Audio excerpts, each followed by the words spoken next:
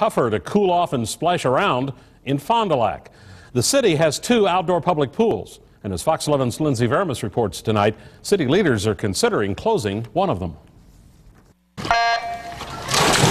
In the summer, Taylor Park Pool is home away from home for many local athletes. It's nice to enjoy the weather while we can. I'm here every morning. It's one of only 2 50-meter pools in the state. A feature that makes it a hit with local swim clubs. If they get their times in a 50-meter pool, they're seated higher if they get their state cut at state meet.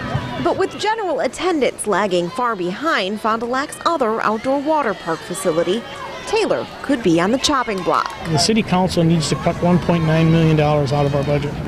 That's, by state law in order to have a 0 tax levy increase. So we are going to be under severe pressure. It's going to be tough. Council member Gary Miller says a pool whose age matches its meters seems a likely cut, but he feels it should stay. If you close Taylor Park Pool, all of these things go. These swim meets go. So all of their practice time goes. All of the time that kids have in the pool goes. All the lap time that adults now experience in this pool are gone. But is the pool financially feasible to run? It costs the city more than $100,000 each year, but brings in just $14,000. Miller says the council will consider all the possibilities.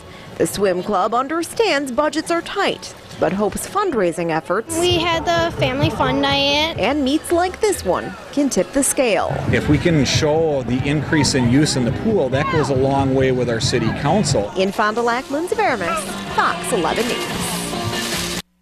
The aquatic park that Lindsay mentioned is the Fairgrounds Aquatic Park and Pool. The city says it will continue weighing options for Taylor Park at a listening session next week, with a final decision expected this fall.